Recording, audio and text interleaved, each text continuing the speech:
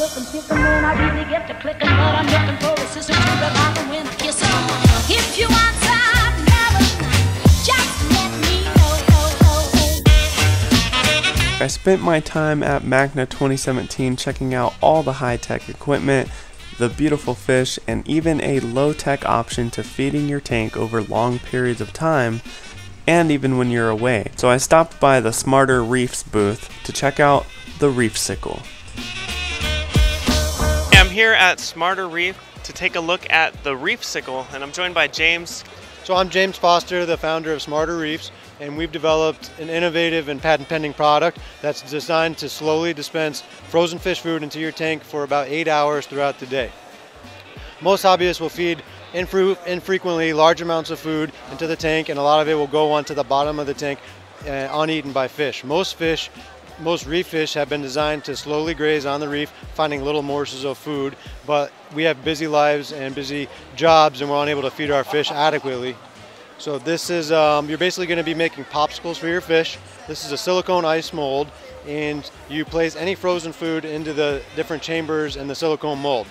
Now, you can put as little or as much as food as into the chamber as needed. You can put, for example, 1 cube of frozen mysis shrimp. You can use other types of frozen food as well. Whatever space that you don't occupy by the frozen food, you can fill up with reverse osmosis or other clean dechlorinated water. Each silicone mold has 4 chambers, which is going to make 4 popsicles, and there's going to be 1 popsicle that's going to be used in the tank per day. The other part of the system is a special designed thawing chamber. This chamber is filled with water and placed into the freezer overnight. So in the morning you're going to take the thawing chamber out of your freezer along with a popsicle. The popsicle is going to be inserted into the thawing chamber, and then this is going to be placed over your fish tank.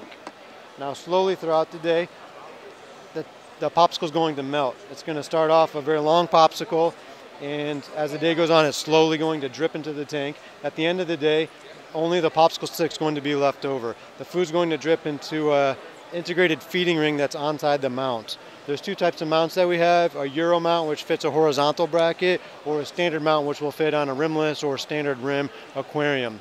The ideal use case for this is for difficult to keep reef fish, for example, anthias, seahorses, butterfly fish, angelfish, tangs, and wrasses will all benefit from feeding in this manner. You can also hang the fish feeder over your sump pump, and the pump will pump the food up into your fish tanks. Also, some of the coral supplementations can be frozen, and any supplementation that can be frozen can also be dripped slowly into the tank.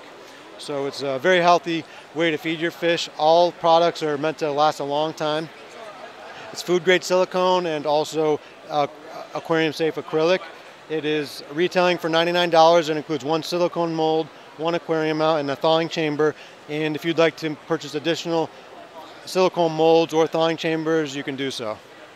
Very cool. And I like the uniqueness of this product. Like, you can add whatever food blend that you want inside this silicone mold and add your RODI water on it, freeze it, and then you can feed your tank over a period of time. So if you're on vacation or something like that, it works great for that. Yeah, many people use it for vacation feeders. In that case, you'd want to get 2 thawing chambers, and that way you can always have 1 in the freezer. In the morning, you can have your loved one take the chamber out of the freezer, pop a popsicle out, put it in the chamber, and you're good to go. So it's very easy to make food ahead of time for other people to feed your tank.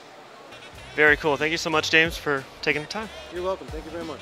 So a lot of things to check out here at MACNA 2017 in New Orleans. I had a lot of fun. I hope you enjoyed this video. Remember to like, subscribe, comment down below. And if you're not subscribed already, go ahead and do that. And we'll see you next time on the Coral Reef Talk. Say bye.